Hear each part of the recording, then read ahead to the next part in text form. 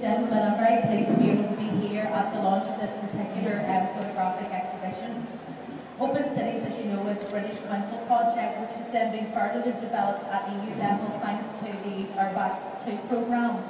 And as a result, a network of European cities led by Belfast City Council are working hard to explore and to articulate ways in which migrant workers are making a contribution to the success of our cities.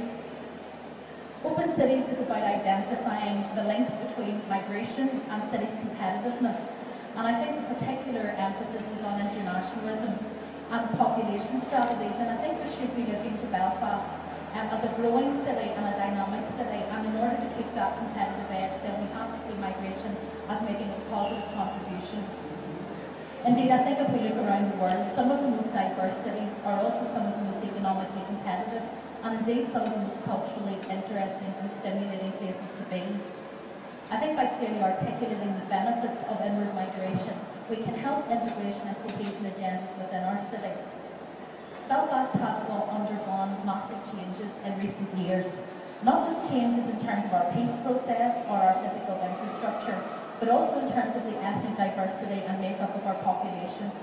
For a very long time, this city was a net exporter of talent and population. And people went many miles all around the world seeking their opportunities in other places. I'm delighted that Belfast is now seen by so many people as their city of opportunity, the place that they can come to build a good life for themselves and to seek opportunity here. And I find that a very exciting prospect for Belfast because I believe that it brings benefits to all of us. Belfast has already a settled community, if you like, of minority ethnic groups such as the Chinese, Indian, Pakistani and Jewish communities, which have been here for quite a long time. However, with the enlargement of the European Union in 2004, we found a shift in our migration patterns. And we're adjusting, I think, now to a very changed migration situation from Central and Eastern Europe in particular. That coincided with the time in Belfast with huge economic growth and a demand for new workers and skills that could not be met by the local population. However, it's not only in times of growth that migration is important. Even in these more difficult economic times, if we want to attract international investment and if we want to attract new business into the economy, then we require the additional skills and talents that inward migration will bring. The increased internationalism and international view of Belfast is that we need to be an open city, one that can welcome people and encourage them to make their home here and enable them to use their skills and their abilities. I think it's hugely important. We have a lot of people here who have a lot of skills and talents and abilities, a lot of experience, and we need to find ways of empowering employers to recognise those skills, because often many of the people who migrate to Belfast are significantly underemployed in the work that they do. And I think that that's not just a loss to the individual, it's also a huge loss to our society, and we need to find ways of better dealing with that. I think migration also offers us important international connections, ways that we can build links with other cities in other parts of the world that offer us the opportunity to grow a more entrepreneurial economy locally. And I think that both that and the skills, and I think the get up and go of people who have literally got up and come here is a huge impetus to economic growth and regeneration and also the social change. It's very clear that only through being an open and a welcoming city can we hope to attract the kind of skills, the kind of people and the kind of calibre of people who will allow us to grow our city for the future. And it's only by doing that that we can really be competitive. Sadly, in recent months we have seen where difficulties can arise, where there is intolerance and bigotry and where there's hatred in society.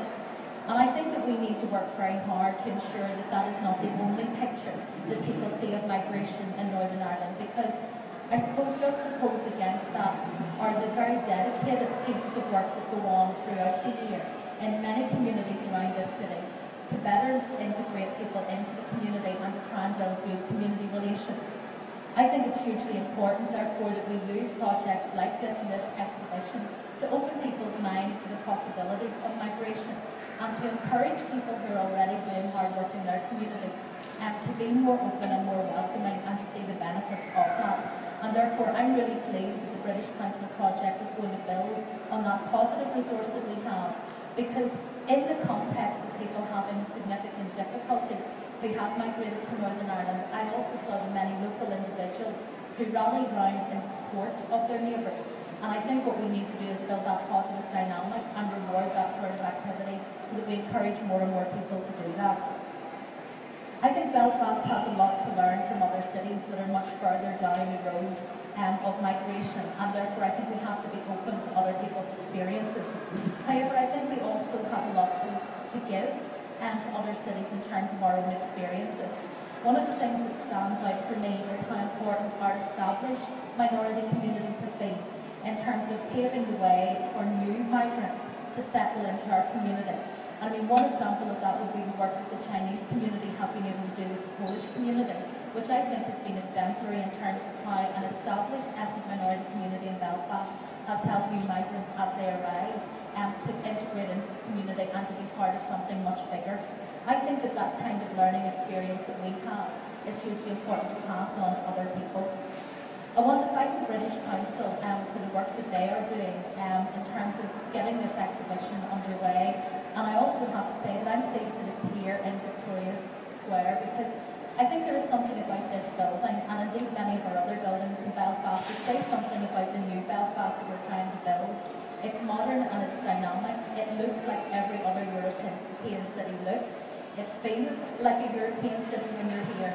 And I think what it says is a very positive message about the future.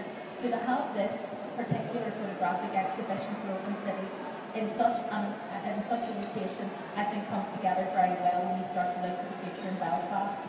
I see Belfast going forward, not as a city divided, but as a city without barriers, where everyone has a contribution to make and where that contribution will be valued and celebrated. I'm glad that the British Council are supporting us in that objective. I think this exhibition will make a huge contribution to it, and I'm very happy to be here at its launch.